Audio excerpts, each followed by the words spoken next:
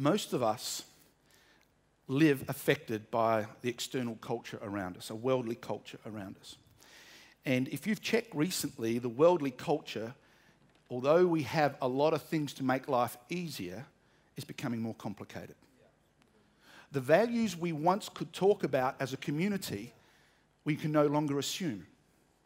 We can't assume the value of family and what that looks like. It's just all changed.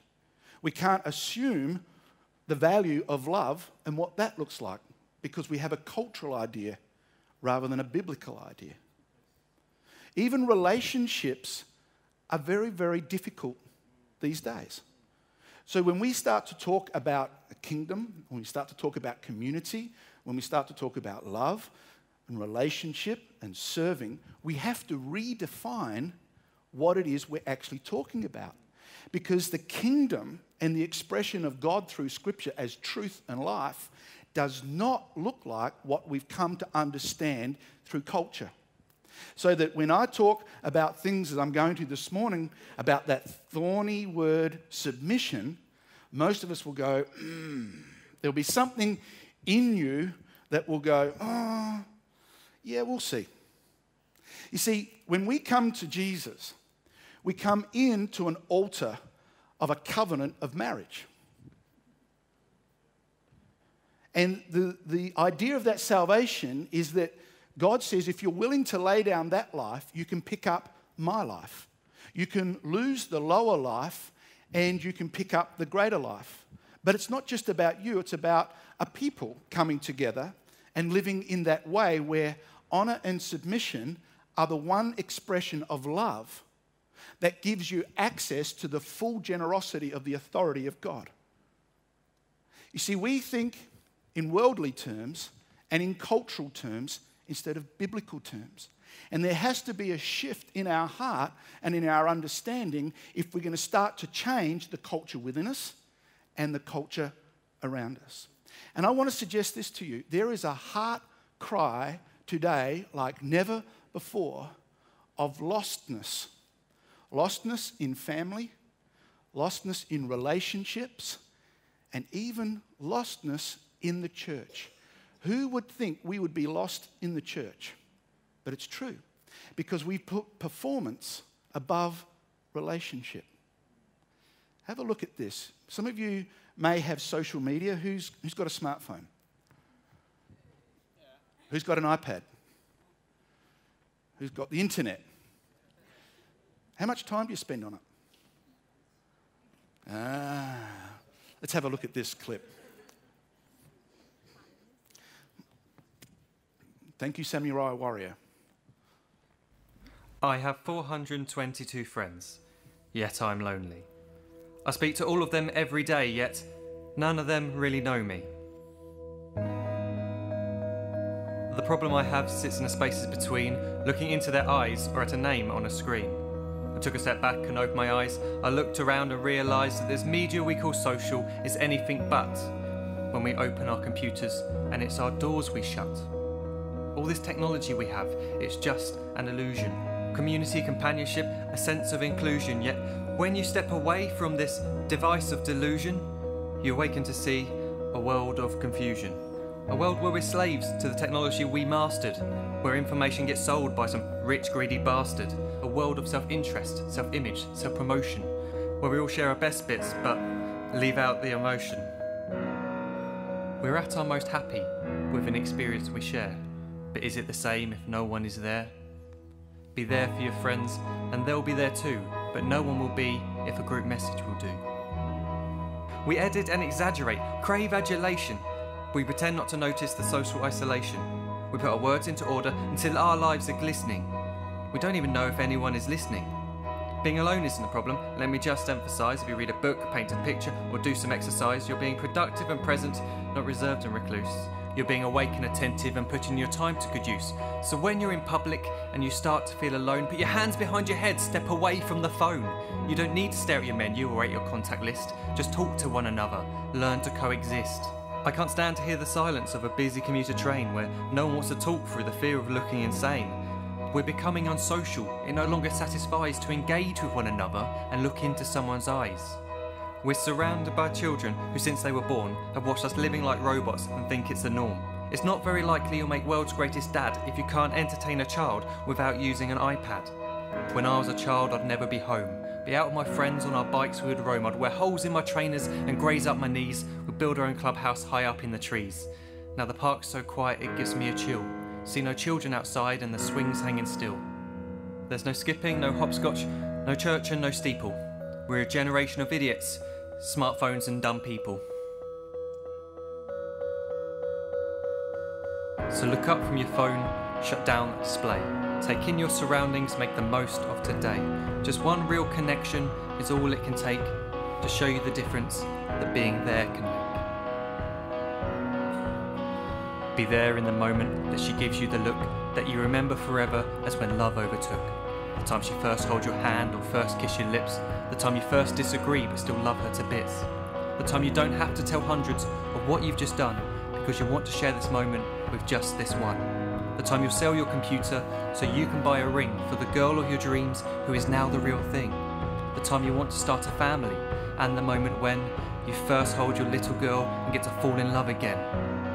The time she keeps you up at night and all you want is rest, and the time you wipe away the tears as your baby flees the nest. The time your baby girl returns with a boy for you to hold, and the time he calls you granddad and makes you feel real old. The time you take in all you've made just by giving life attention, and how you're glad you didn't waste it by looking down at some invention.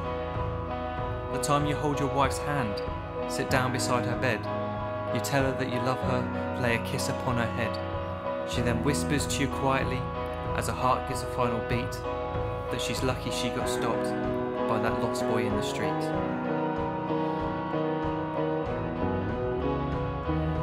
But none of these times ever happened. You never had any of this. When you're too busy looking down, you don't see the chances you miss.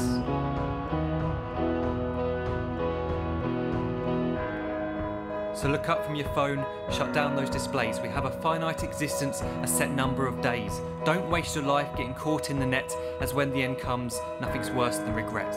I'm guilty too of being part of this machine, this digital world we are heard but not seen, where we type as we talk and we read as we chat, where we spend hours together without making eye contact. So don't give in to a life where you follow the hype. Give people your love, don't give them your like. Disconnect from the need to be heard and defined. Go out into the world, leave distractions behind. Look up from your phone, shut down that display. Stop watching this video, live life the real way.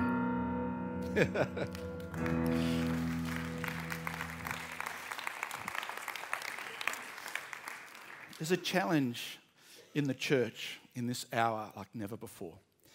And that is to come back to the values that God always had on his heart. But we've got to realize there's going to be a resistance to it. And if you haven't noticed, we live in a fallen world and it's still falling. The only thing that's going to rise is you and I. That's what Scripture tells us. Scripture tells us that when we are joined to Jesus Christ, when we are able to live the Christ life, we rise to become the hope for a world that's falling. That means whilst we need to connect to the world, we don't adopt the values of the world. Whilst we're able to embrace the technology of the world to enhance us, we shouldn't embrace the technology of the world to deplete us. And if we don't know the difference between the two, we're going to get caught in a snare. And what worries me is the church has been caught in a snare. It's been caught in the delusion of the world culture to be relevant instead of authentic. Authentic Christianity says the theology I believe is the life I lead. The theology I believe is the life I lead. That the truth of God so resonates in my heart through the work of the Holy Spirit that I learn how to become one with God. That was the prayer, that was the high priestly prayer of John 17, that they would become one as we are one. And there's a process that we all go through. And that process is understanding the true nature of authority and submission. And in the world, the culture of the world says submission is something I lose. When I submit to somebody else's authority, I'm disempowered. I've lost something. I've lost my free will and I've lost my independence. And above all, I want to be independent and free.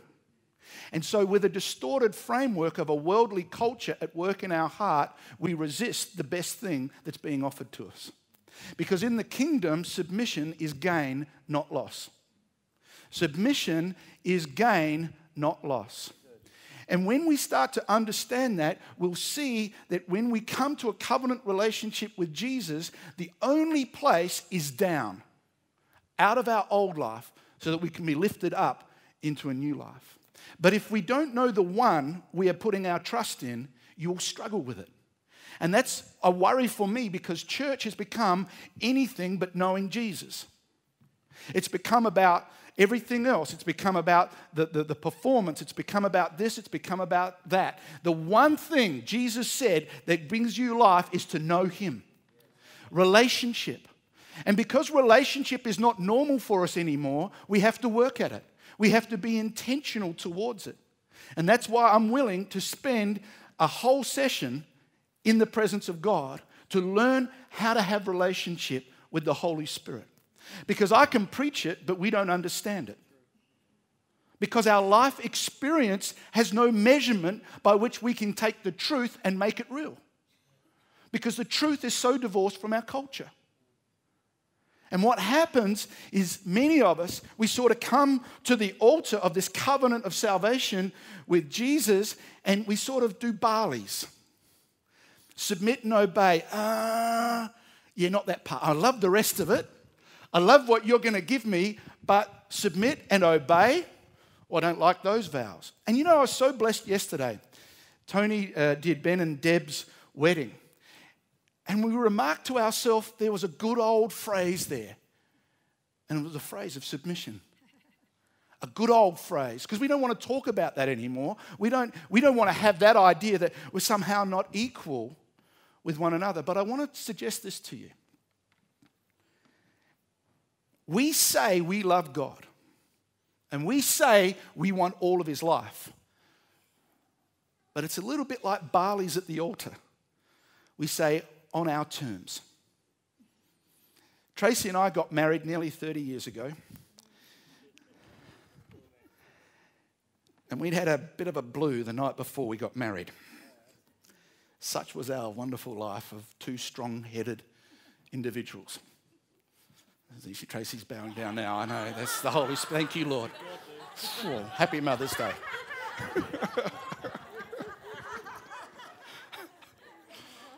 Anyway, we get to the altar, and my bride's looking beautiful. But when it came to the vows, to love and obey, Tracy went Barleys. And that's a true story. You see, just like a marriage, and just like Philippians 2 says, we have to learn submission through humble obedience. Christ learnt how to humble Himself through obedience. He had to learn that the authority of the Father in His life was powerful to give Him life. When He was willing to go low, He would cause the life flow of the authority and the love and the generosity of the Father to pour into His heart and pour into His life. And this is the model that we need to teach ourselves about. It's not about standing up and being right all the time. I think Tony said it yesterday, it was so profound. He said, if you're having I might be paraphrasing or misquoting you, Tony. So if I adapt it for the good, it's mine. If it's for the bad, it's yours. So he said something like this. He said that if you're in an argument and you're doing all the talking, you're in the wrong. Think about that for a moment. Because we so want to be upright, stand up in ourselves, instead of being low in Christ to have life. It's when you're low in Christ, you access the full weight and the full authority of heaven into your life. Authority is love.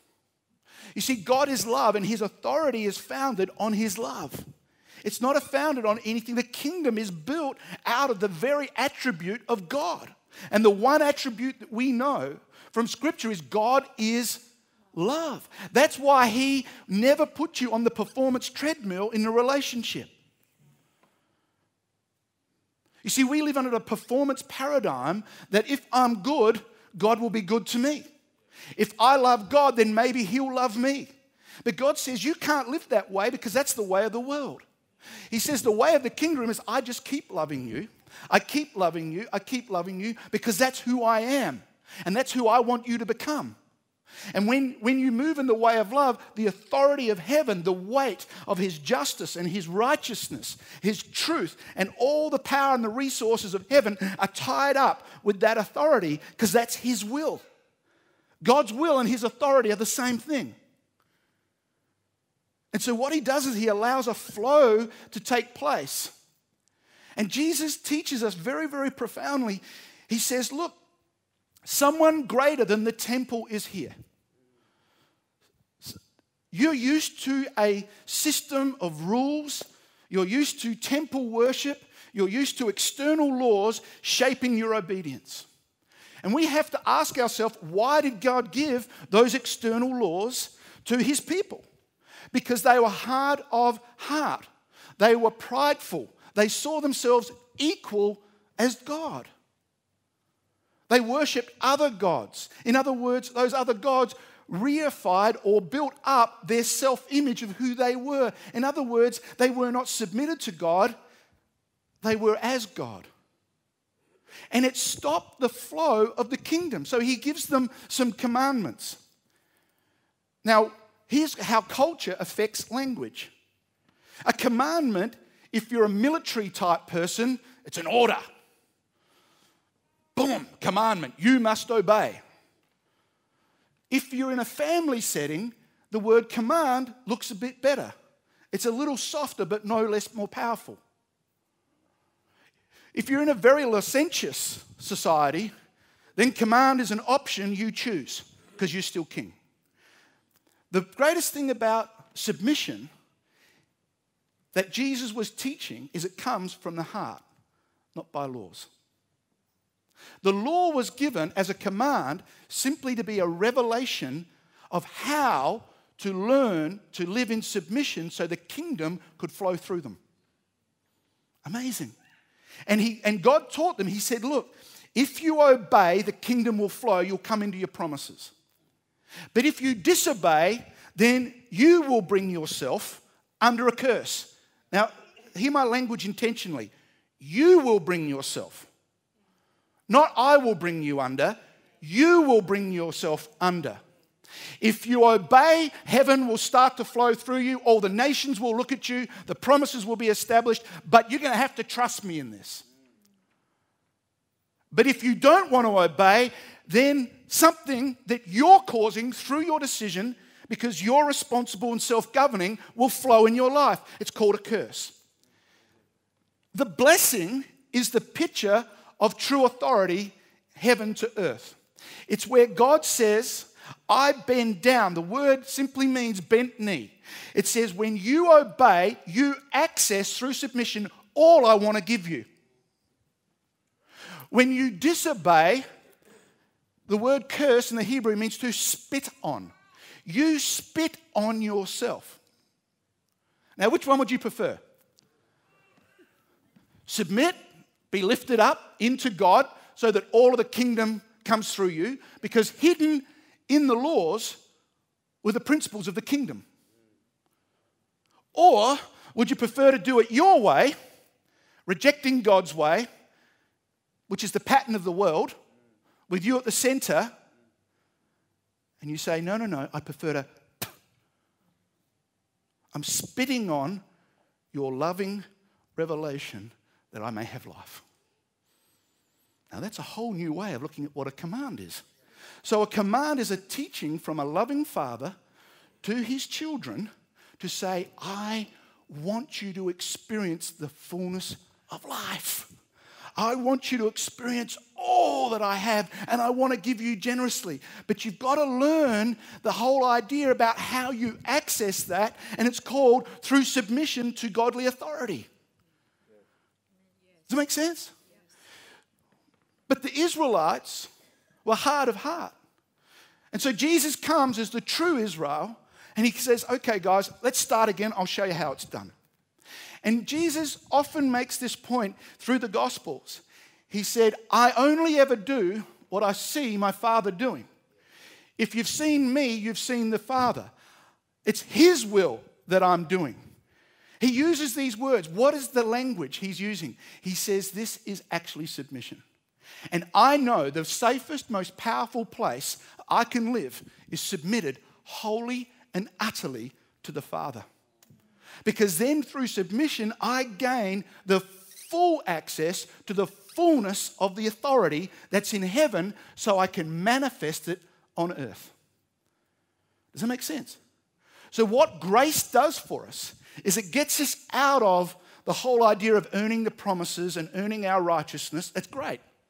Now we are declared righteous before God and we're seated with Christ in heavenly places. But the key is how on earth do I get the grace access of what's in heaven on earth? So Jesus says, I'll teach you. Watch my life and I will teach you. I will show you how it's done. It's done by loving God. It's done by loving God. And when you love God and you start to know God, what Jesus teaches in John 15 is submission, obedience will be really easy. It'll be natural because you'll start to see things in the right perspective, not from a worldly, cultural perspective. You'll start to see things from the perspective of the kingdom, from heaven to earth. You'll start to see my heart towards you. You start to see all the benefits that flow into your life when you honor my authority. Because my authority is whilst over you to protect you, it comes under you to do the heavy lifting. I tweeted recently, social media. I tweeted recently for all those that use social media, when you fully submit your life to Jesus Christ, God does all the heavy lifting. He does all the heavy lifting. And this idea of submission to God then outworks itself in submission towards one another. It's to submission to other realms of authority. And here's the thorny bit for us, that Paul says in Romans 13, he said this idea of submission is actually giving honor. And he says you're to have this submission and this honor even towards worldly authority. Because the principle doesn't change. The principle is when you honor authority, you're actually honoring God, and he causes the kingdom to flow through that place of honor. Submission is an action from the heart of the expression of love called honor. So that when we honor one another, we are actually sitting in the authority of God, and as we access each other by love and respect and honor, then what happens as we submit to one another, heaven starts to invade. It's not about being above each other. So there are different realms in which we need to understand this truth. The first realm is that Jesus made it really, really clear that we are not God. There's a little truth for you. As much as we are sons of God, we are not God. Who would agree with that proposition? Okay. Then how do we make our decisions? If I'm not God theologically, then how do I make my decisions? I make my decisions as I am God. Because anything that challenges me in God's word or the move of the Spirit into my heart that I'm not used to, not comfortable with, don't agree with, I reject. Instead of repositioning my life to say, you know what, Lord, I don't completely understand it, but I trust you. I completely trust you. I know that you are good. I know that you are generous. I know that you love me beyond anyone in this world. Should I be concerned about that? Let me go to the cross and remind myself again of what you took on your body as me. Let me remind myself again that all of the promises were sealed by what you did? Could there be a greater expression of love? That's the wisdom of God for you and I in our heart. That's why we come through the cross up to be seated in authority. You can't just jump to authority. Something's got to die with you with Jesus for you to come into authority.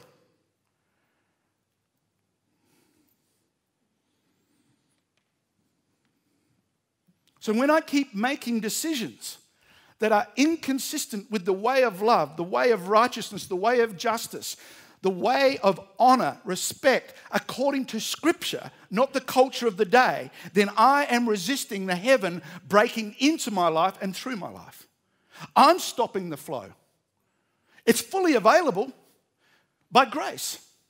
But there has to be something of a faith, love, action on earth that accesses that which is in heaven and says that it can flow through me. And the key is submission. The key is submission. Love and authority give. Submission receives. So when we come to what Paul writes to the Ephesians in the most thorny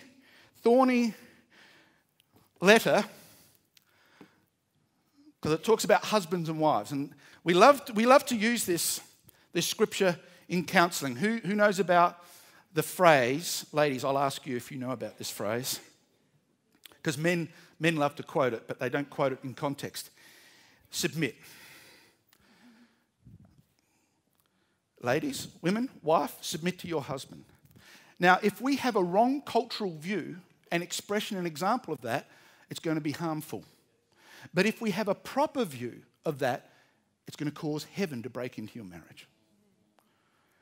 Now, this is the thorny bit. We're going to have to go a bit lower, each husband and wife. But we've got to see the context in which Paul puts this. Because this idea of submission and honor, authority, increase, is a myriad of expressions that operates at every level of relationship. And if we don't know how to have relationship, we can't access the kingdom on earth. Does that make sense? That's why I showed you that slide.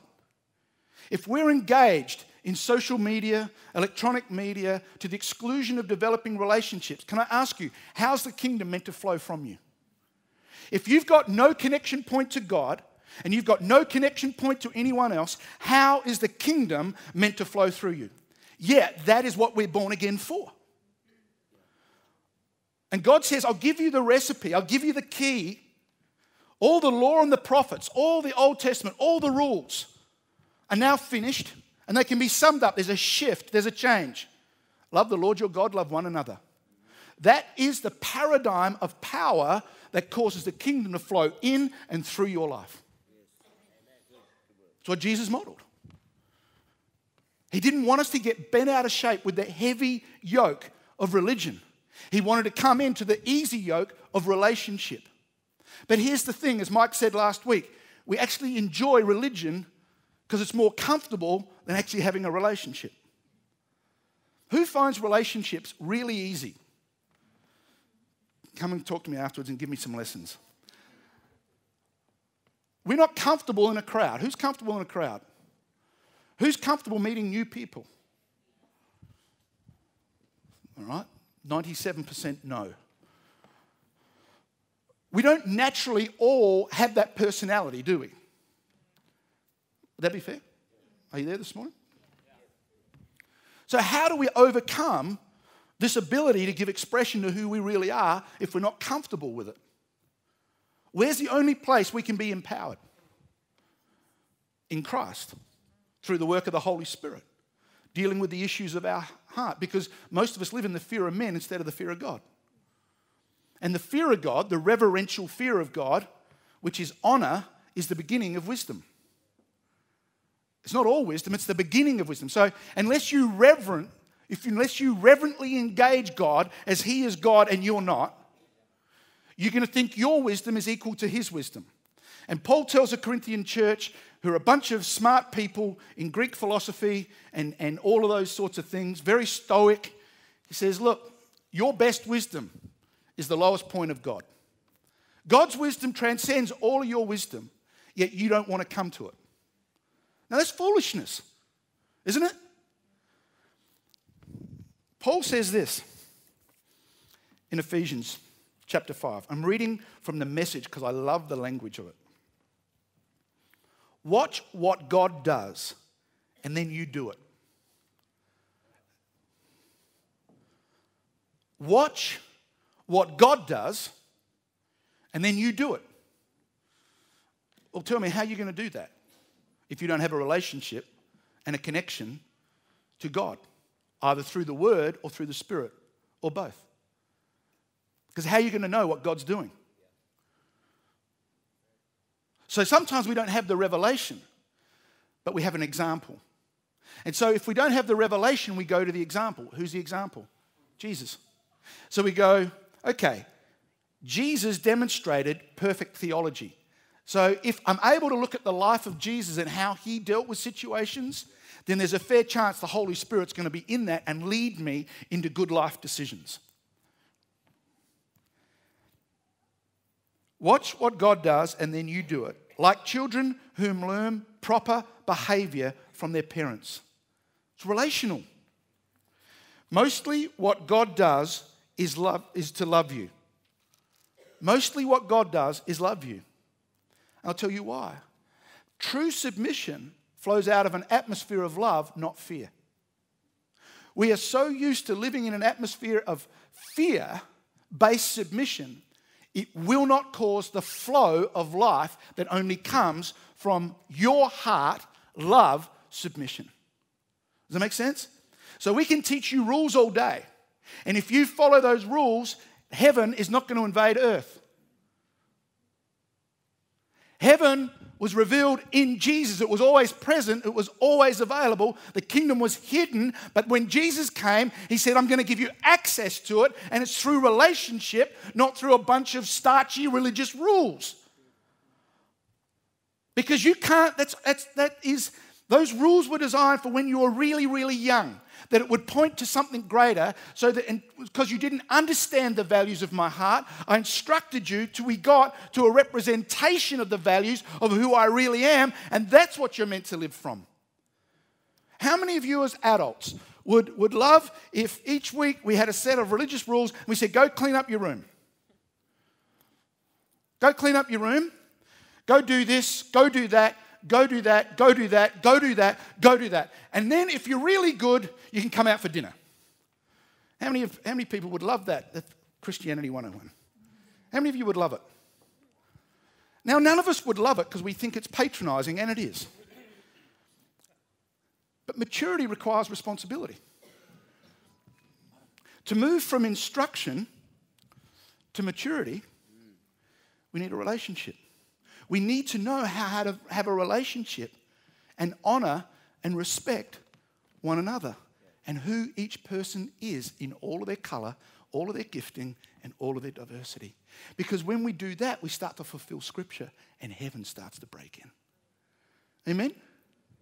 Look what he says. Mostly what God does is love you. Keep company with him and learn a life of love. It's the hardest life to live, if we're completely honest. You can't do it in of yourself. I can't. I need God's love pouring into my life because I know how vulnerable I am on some of those love issues. So I've got to go lower so his love comes in more. I've got to understand my weakness so that I can gain his strength. And it's not condemning. I don't feel condemned by that. I feel alive in that because I go, I'm not God. And God, you are God. And you are life. And when I commit my life to you, you promise to protect me. You promise to lift me up. You promise to empower me. Oh, I need some of that today. And I start to come up with him because I've gone down with him. Humility, submission, work in love to empower us like never before. And Paul goes on. He said, observe how Christ loved us. His love was not cautious, but extravagant. He didn't love in order to get something from us, but to give everything of himself to us. See, that's God's authority. That's his love. Oh my goodness. Love like that. That's what Paul's telling the church. Love like Jesus did. Don't allow love to turn into lust, setting off a downhill slide into sexual promiscuity, filthy practices, or bullying greed. Though some tongues just love the taste of gossip, Christians have better uses for language than that. Don't talk dirty or silly. That kind of talk doesn't fit our style. Thanksgiving is our dialect. You can be sure that using people or religion or things just for what you can get out of them, the usual variations of idolatry, will get you nowhere, and certainly nowhere near the kingdom of Christ, the kingdom of God. Don't let yourselves be taken in by religious smooth talk. I love this. God gets furious with people who are full of religious sales talk but wants nothing to do with him. Don't even hang around people like that. You groped your way through the murk once, but no longer. You're out in the open now. The bright light of Christ makes your way plain. So no more stumbling around. Get on with it. The good, the right, the true. These are the actions appropriate for daylight hours. Figure out what will please Christ and then do it. Don't waste your time on useless work, mere busy work, the barren pursuits of darkness. Expose these things for the sham they are. It's a scandal when people waste their lives on things they must do in the darkness where no one will see. Rip the cover off those frauds and see how attractive they look in the light of Christ. Wake up from your sleep. Climb out of your coffins. Christ will show you the light. So watch your step. Use your head. Make the most of every chance you get. These are desperate times. Don't live carelessly, unthinkingly. Make sure you understand what the Master wants. Don't drink too much wine. That cheapens your life. Drink the Spirit of God. Huge draughts of Him. Sing hymns instead of drinking songs. Sing songs from your heart to Christ. That's what we did this morning. Sing praises over everything. Any excuse for a song to God the Father in the name of our Master Jesus Christ. Out of our respect for Christ, be courteously reverent to one another. Then he goes on to talk about different levels of authority. I don't want to get there this morning. It's Mother's Day. We'll get there on Father's Day, maybe. But I want you to see something important. When we understand that we build our life by yielding fully our life to God the Father in Jesus Christ, just like Jesus did, we have the same hope and the same potential that Jesus had when he lived on earth. Jesus was submitted to the Father on earth, but equal with God in the Godhead. When Jesus submitted himself to the Father on earth, he was modeling, as the Son of Man, all humanity, how we can live with heaven invading earth. Submission. It's not about what you lose. Properly understood, it's about everything you gain. Let's pray. Yeah, sure. Come say something.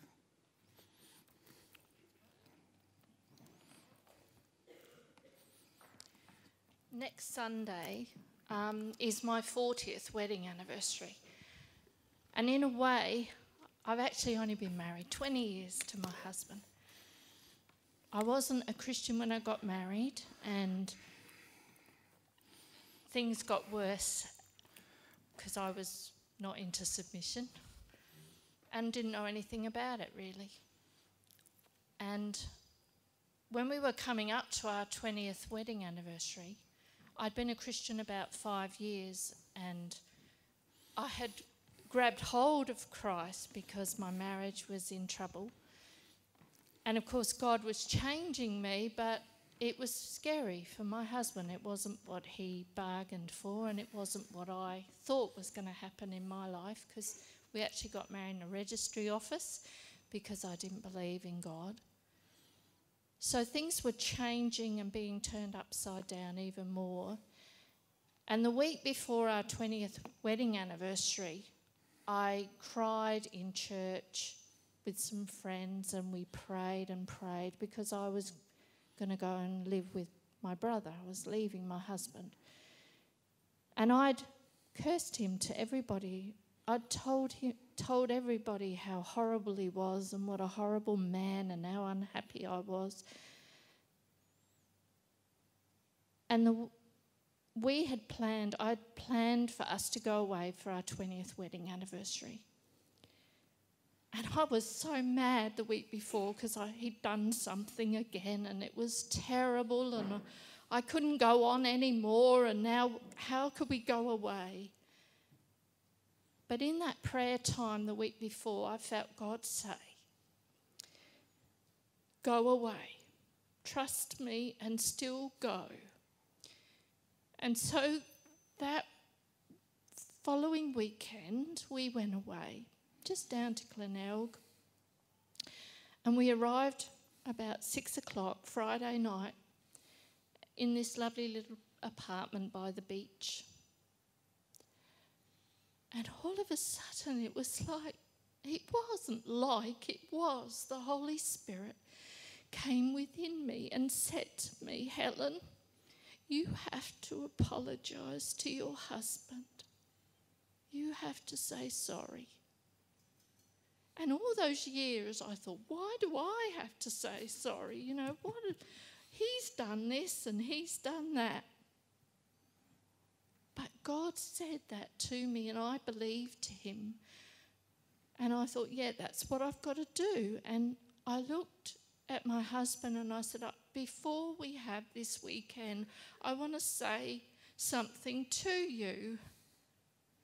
I want to say how sorry I am for all the things I've said about you and all the things I've done. And I want you to forgive me. Can you forgive me?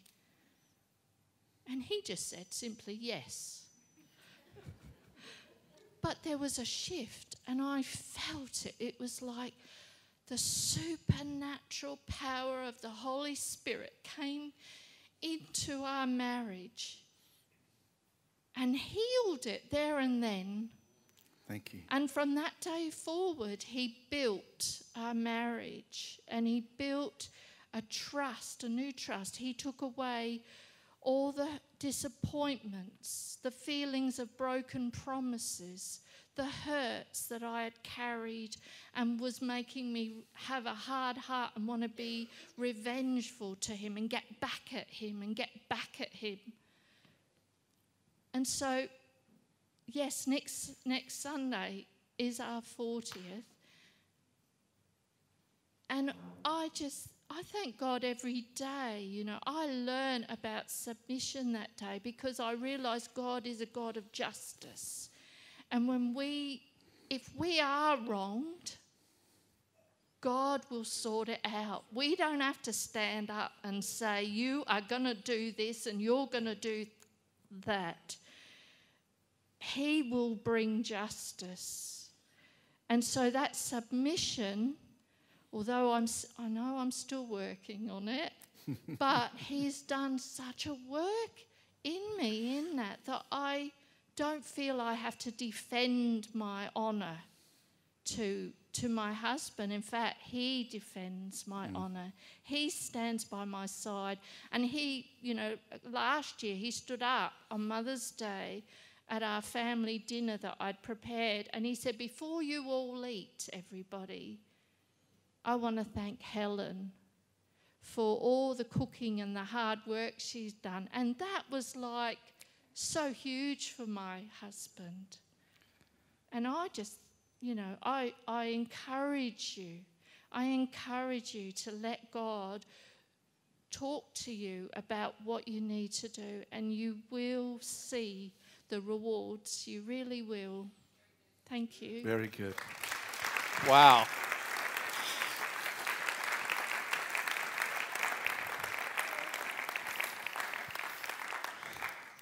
I'm so encouraged when I look at Scripture that it is a journey. And, the disciples, They all wanted to sit at the right hand of Jesus. Remember that? They wanted to be the big it, the big kahunas. We're up there with you, Jesus. He said, yeah, sure. You can be great in the kingdom when you learn to become the servant of all. In other words, you're going to have to learn how to submit. You're going to have to learn how to move in the way of love, to carry true authority. And when you read the letters of John and Paul at the end of their lives, Peter's life, you see something profound. They learned the power of humility and submission to gain the power of the resurrection and the authority of the kingdom. And that is what they are imploring us, exhorting us to say, it doesn't look like the world. You can't change a world if you live by its values. You can only change the world if you live by a different world. And Jesus has not just given you the exemption from punishment. He's invited you in to the world of his Father and says, go reveal it. Let everyone see that there is a hope, there is a glory, and this is the joy that was set before him, that you would live fully full of God with the kingdom flowing through you. Is there any other pursuit that is worthwhile if we're going to be authentic? I think not. So today, enjoy each other, enjoy family, because God loves family. Enjoy each other, respect each other, honor each other, give dignity and value to each other. And where it hurts, say, God, I need some of your grace. Where you can't, go lower rather than going higher. Say less and reveal more. Bless you.